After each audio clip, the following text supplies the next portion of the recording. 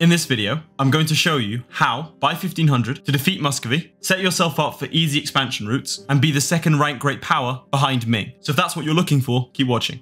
Firstly, you're going to want to set your rivals. These should include Muscovy and Tver. Then, focus on military points and get an advisor. The national manpower modifier 1 is advisable at this point, though for the first war against Muscovy, you're going to need a discipline or morale advisor, so these will also do.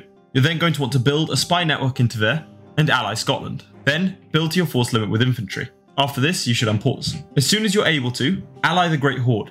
This might require you to improve relations with them. Then, when you have 20 spy network in Tver, fabricate a claim. Turn your ruler into a general and declare war on them. Usually, they'll ally Adoyev, so make sure to send some men there to deal with them as quickly as possible. In this war with Tver, you're going to want to humiliate them and take 2 of their provinces. Leaving 1 province behind serves 2 functions. Firstly, in my experience, it entices Muscovy to attack Tver instead of you first, and secondly, it enables you to humiliate your rival, which is crucial for power projection.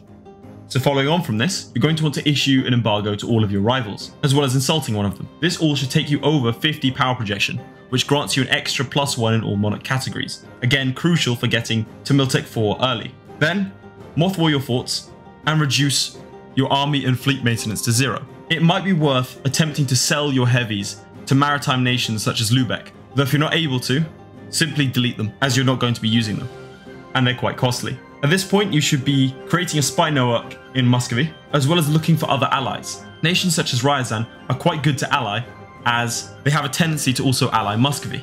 If you ally them first, they're less likely to do so. Fortunately, due to Muscovy being over its relations limit, as it has so many vassals, it typically doesn't get too many allies. When you get Miltech 4, you're going to want to call in the Great Horde and declare war on Muscovy. My personal preference is declaring war for Moscow itself, as it's a fort, meaning that once you take it, it's rather difficult for them to snipe, as well as being the capital, so 2 birds and 1 stone, you get extra war score. As a side note, there will likely be an election in your nation. If you've made your ruler into a general and they have quite good stats, then keep him. Otherwise, select the military candidate and turn him into a general to attempt to try and get better pips, also to get a larger monthly increase in your military power.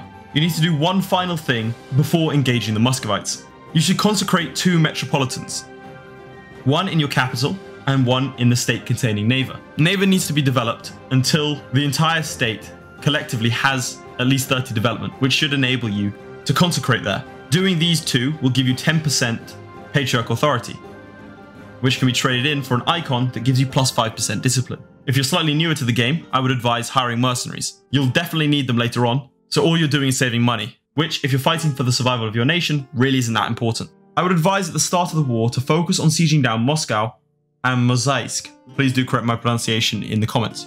Taking these 2 forts sets you up really well for the war. From here, you need to look for stat wipes on Muscovy, as they will likely be getting Miltech 4 soon, so you need to use your superior troops whilst you can. Fortunately, Muscovy has a tendency to leave troops lying around, as well as the vassal stacks being small enough that you'd be able to stack wipe them. If Muscovy is busy with the Great Horde, as this is their main asset to you, typically Muscovy will head south first and attempt to siege down Saratov, meaning the Great Horde expends all its resources defending its land, weakening Muscovy for you. In any case, if they do become distracted, attempt to siege down Pskov. You need to remember that if you are able to stack wipe a vassal army, and you've sieged down their homeland, they are unable to create more troops. For example, if you siege down both of Pskov's provinces and then stack wipe their 3,000 to 4,000 troops, you completely remove these from the war. This can sometimes be the difference between winning and losing this war, as the elimination of a completely separate manpower pool can tip the balance. It is at this midpoint during the war that you'll likely need to hire mercenaries. Do not let yourself become weaker and weaker, as your enemy will have more manpower than you.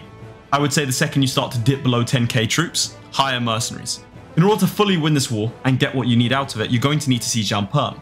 Fortunately, this is just a capital fort, so it shouldn't take long. Though its geographical location of being in the Far East means you do need to pick your timing to go there. In my opinion, once you've dealt a significant blow to the Muscovite armies, you should instantly run and try and siege down the fort. The defensiveness edict should be placed in your provinces if the war is a bit too evenly matched. This will also buy you time to go and siege down the fort in the east. In this piece, you're going to want to take back your cores, the Moscow area, and Rostov, as well as money. The Great Horde sometimes pieces out separately, as they will likely have their capital sieged down, but if not, then just don't give them anything.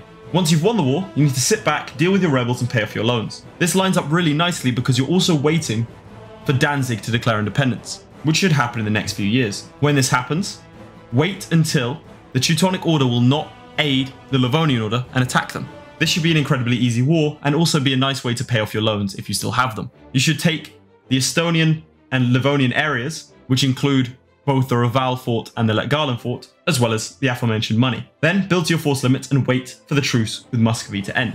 This will be around 1470. This should be a much easier war than the first one, as Muscovy has a tendency to attack eastwards, further weakening them. Out of this war, you're going to want to take as many provinces as possible, as well as provinces bordering the eastern hordes such as Kazan and the Great Horde. I would also advise at this point breaking your alliance with Ryazan and attacking them. So this should put you in a really nice spot for future expansion. Looking to the future, you should be attempting to expand east and southeast, both into the Great Horde and hordes to the east. Do bear in mind that you can also attack Scandinavia, depending on who they've allied. Additionally, bear in mind that they have a tendency to attack you, though this can sometimes be a blessing in disguise, as they will likely not be able to call any allies to this war, and you should be able to easily beat them. It is up to you if you want to support Swedish independence, though I personally wouldn't. Poland also has a tendency to build a coalition against them early in this game. If that happens, make sure to take full advantage by attacking into Lithuania, especially if the union didn't take place. At Admin Tech 10, you should be able to form Russia really easily. And looking to the future, the ideas I'd recommend would be a military idea first, owing to the excess of mill points you'll likely experience in the early years, with either admin or religious ideas following. My personal preference is for admin ideas, as you're going to be coring large swathes of land. You might also want to switch your government type in order to upgrade to a kingdom, as you might suffer for being over governing capacity otherwise. Thank you guys for watching. Do check out my Riga guide, which similarly takes advantage of an overzealous Poland. And please do subscribe if you like these sorts of videos. Goodbye.